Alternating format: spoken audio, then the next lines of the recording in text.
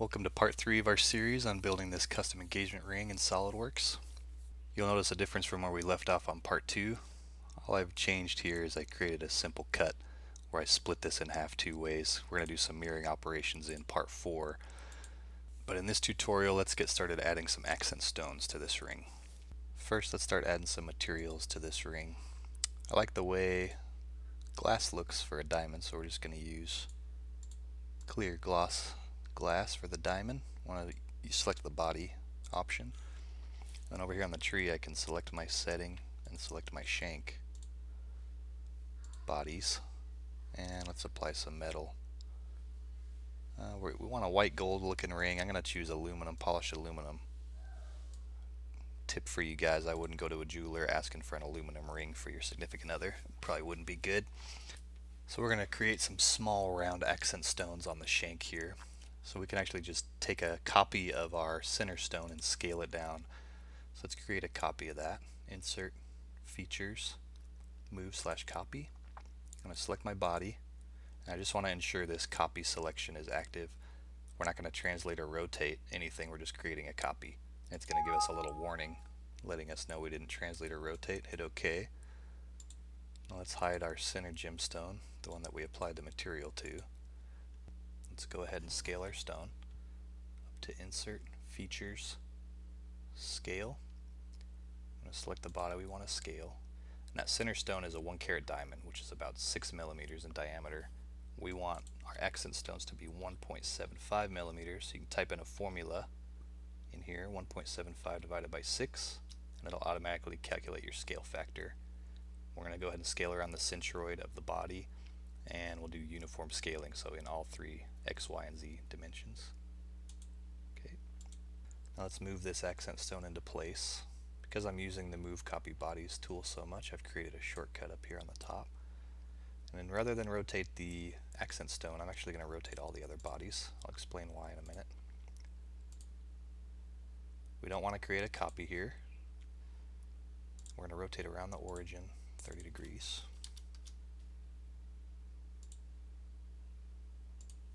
Now we want to drop this stone down so it sits inside the shank, and I can use the Move Bodies tool again, using a sketch as a reference. So let's sketch on the right plane.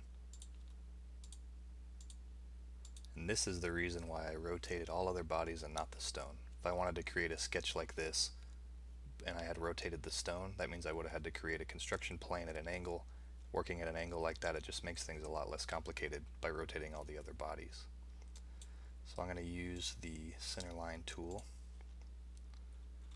and I want the top of my girdle here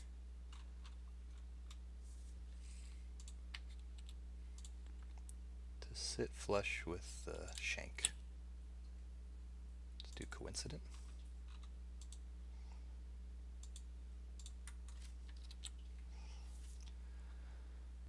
Now let's use the Move Bodies tool again. We're going to translate this item using these 2 points I just sketched from the point at the top of the girdle down coincident with the top of the shank. Now we'll use the Revolve Boss feature to create a cutter to cut the seat for this stone. Sketch on our front plane. I'm going to hide my shank and my setting. Now let's create the sketch with our center line for our revolve.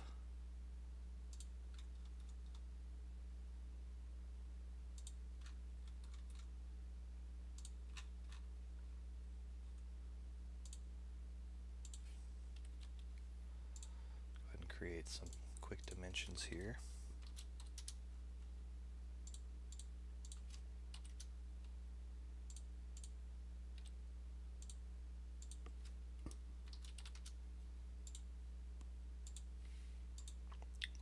Hide our shank.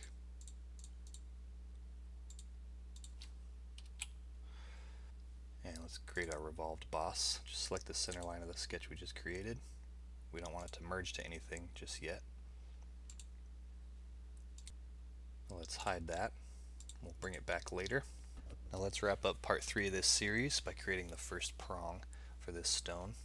First I'm going to create a reference plane for doing sketching that goes straight through this point that I know it's at the top of my girdle, and I want it to be parallel to my top plane. So I know that plane goes right through that point at the top of my girdle. Let's go ahead and sketch on that plane. I'm going to do a simple extruded boss for this prong.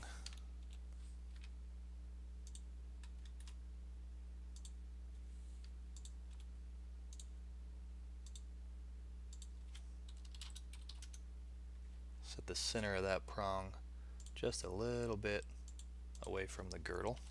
Let's do it at 35 degrees. We'll do a 0.5 millimeter prong here.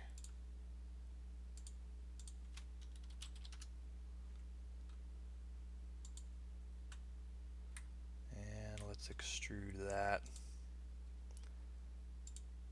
just about 0.5 millimeter into the shank, and we do not want to merge this just yet.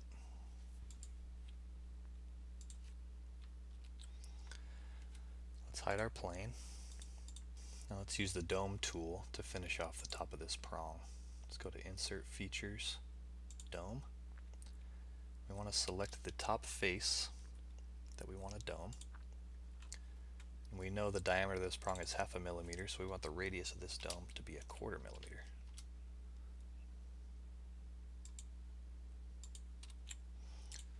Alright, that wraps up part 3 of this series. We have our initial prong and we have our cutter. In part 4 we're going to take those prongs and cutters and do a series of mirrors and combines to finish off this ring.